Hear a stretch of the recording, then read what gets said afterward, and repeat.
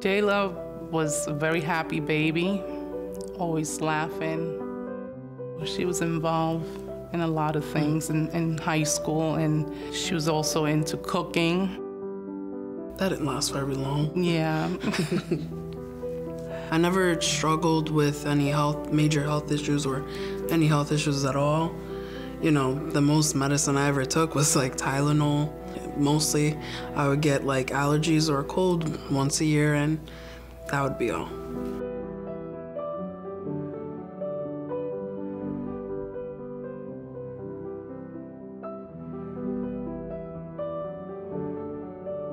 Come the next morning, my whole body completely not numb, but I couldn't move. It was very weak, and I had ended up falling off the bed.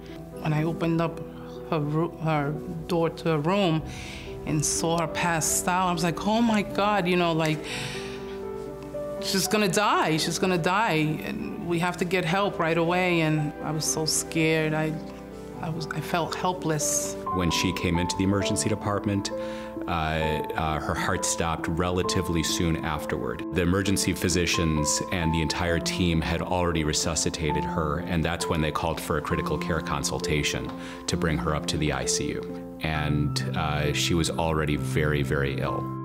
He said, we're doing everything we can, but there's one more thing that I can do, but it's risky. And I recall looking into his eyes and saying to him, Doctor, you do whatever it takes. It was an extraordinary event in that her heart stopped multiple times. We got it restarted multiple times. Her potassium levels were deadly and her acid levels were deadly. So I kept on giving her medications to make sure that she could survive another 10 minutes, 30 minutes until we were able to get her stabilized.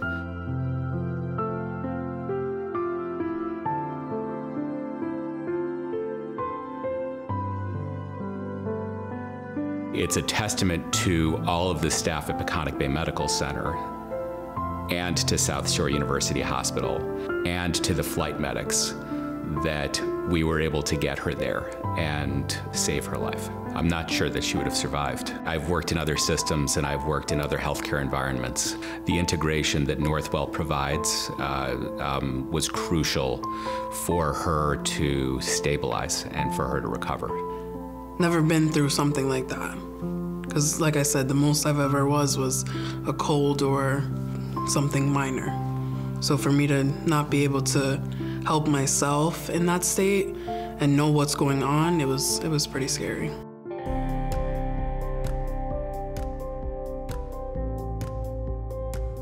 I remember the first line he said.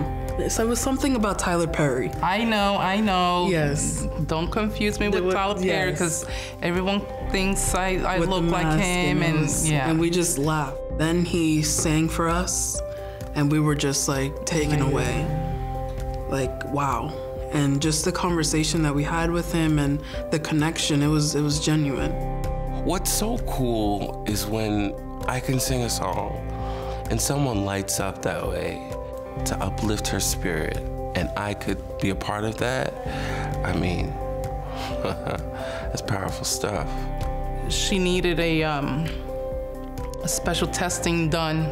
They had to put like probes in her head, but they were unable to because her hair was very thick. And so Jayla, with her brave little self, said, I will shave my hair. And we were like, are you sure you want to do that? And she said, yes, if I need this test to get better, I want to shave my head. So we found a barber that was vaccinated and available to get into the hospital. And just taking that extra step to show her that we wanted it to go well, I think it gave her so much comfort knowing that she was safe. It was just a wonderful moment, and it went perfectly. He goes beyond, I'm sure, for everybody, because that's the type of person that he is. It shows that he has a genuine heart. It really is my DNA to be there for others, to be in this role and honor her every day in that way. I'm living a life beyond my wildest dreams. It's a very simple life, but it's extremely rewarding.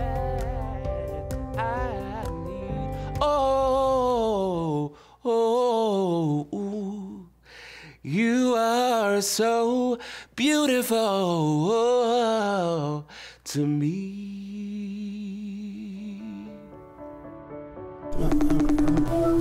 Hi! How are you feeling? Oh, great. Great. A lot better. Everything is 100% better. Well, you need to know, and both Mom and Dad need to know, that you guys are super inspiring to all of us. Thank you. Thank you. I went into critical care to help people at their darkest hour, trying to put together pieces of the puzzle, trying to stabilize and trying to get them better. This is the most impactful case of my career. Maybe I didn't know it at the time, but maybe I went to medical school for Jayla, and Jayla wasn't even born yet. Today, compared to September 24th, it's like these events never happened. I'm so grateful.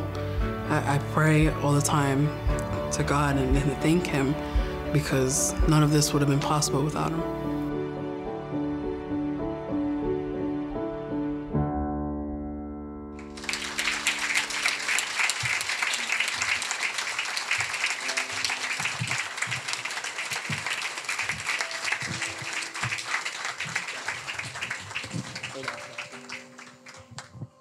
Today's been all about how the team goes beyond just medical care and really caring for the whole person. So Madeline, Edgar, is there anything that pops to mind that we can share with the team of what they did for you that went beyond medical care that really helps you through this journey?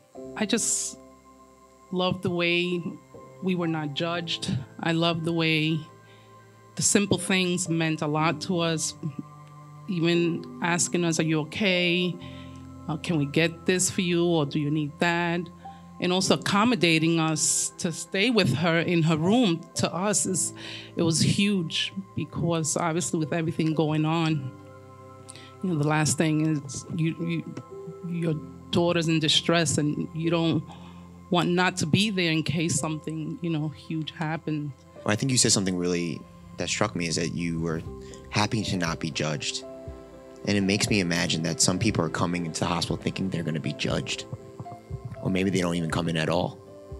And that the little things that you do every day to make people know they won't be, they're telling other people in the community. Maybe someone who would never have come in comes in and they find that thing earlier than they would have. What was it like for you, these things that you talked about that make you feel grateful now? How did that help you get through what you were going through? Seeing the gifted hands that were placed by her side and allowing them to do their job and bring her back to us gave us hope. And that's all we needed, was that little, like a grain of salt, that hope. I'm sitting next to someone who I know brings a lot of hope and a lot of warmth to a lot of people. And you formed a very special connection with this family, and you did it by sharing a very unique gift to you. You're singing, but everyone here has a very unique gift. So can you speak to how can people connect to a patient through their unique gifting to give them that grain of hope that they need? I don't have the schooling like a lot of the doctors, you know, I don't have degrees and those such things in the education and such, but what I do have is a heart to serve, like each and every person in this room, and that's why you're here. And so with that, it puts us in a position to get very creative in how we can be of service to others. I cannot do what I do on a daily basis without everyone in this room, from dietary to the doctors to the housekeepers. And I feel like over time, we get more and more inspired by each other, feeding off of each other's gifts and talents. So that way we can have moments like this. And I just have to say, while I have this stage, I was really lost in my own life, and I met your family. And just being in a position to show up every day and to serve you all gave me purpose again. And for that, I am very, very grateful. I haven't told you enough. You know how much I love y'all. If you look at our text thread, it is hilarious. But with that being said, my message to everyone in this room is just very simple. You know, if we just speak to each other with kindness and we listen to one another with compassion, I mean, through love, we can just help each other. And I think that has been displayed here today. Healthcare ain't easy. It's not. And so how do we, as a team, inspire one another to bring our best for everyone all the time? I think that it all comes to this idea of compassion, this feeling that we are together, we are family. And so how can we support one another and love one another so that we can provide the best possible care that we can? And it all comes back to compassion. I want to wrap it up with you, Jayla. You have kind of a privileged position of you've met over 100 healthcare professionals, maybe probably more than that in your journey. So what would you leave them with on their journey of what they're trying to do? Well, to start off with, you are seen. Everything you do does matter. And even though you may think it may not affect somebody, even the smallest things do. I also want to point that no matter what your position is at Northwell, you still make a difference. Every single person that walked into my hospital room made an impact on my life going forward. They showed me that we all go through similar things, or we all go through our own problems, and we could still come together. It was love shown through everyone. And that could be shown through a simple conversation, a hi and bye. Just to show that I was not being ignored meant the most to me. It's always going to stick to me. And I will be forever grateful for everyone. And thank you.